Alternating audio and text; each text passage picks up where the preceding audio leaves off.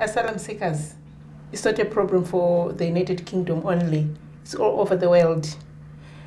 But the problem is when you run away from your country, you come to UK or you go to America, you can't go back to your country because you're not wanted again.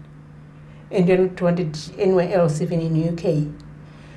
And this is the problem which is asylum seekers are facing. They don't have accommodation. They don't allow medical aid. They don't allow anything. They've got nothing. They're just in limbo. And there's no decision. It's like the Home Office all over the world. They're not making any decision. They cannot come up with an idea what to do with the asylum seekers. So maybe if they find a country which will accept the asylum seekers, or an island where asylum seekers, they can just go wherever they come from, whether they come from Africa, France, or wherever they come from. They just put them there because that's where the country, they'll be happy and they'll be able to function, have accommodation, live like human beings.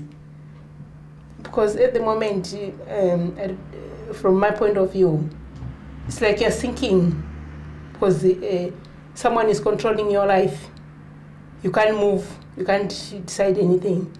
You're just waiting for a decision, and the decision is not going to come.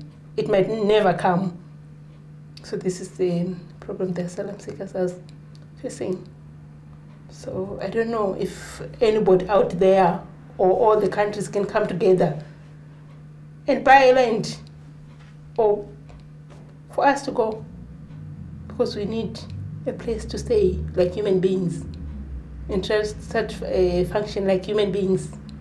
Yes. This is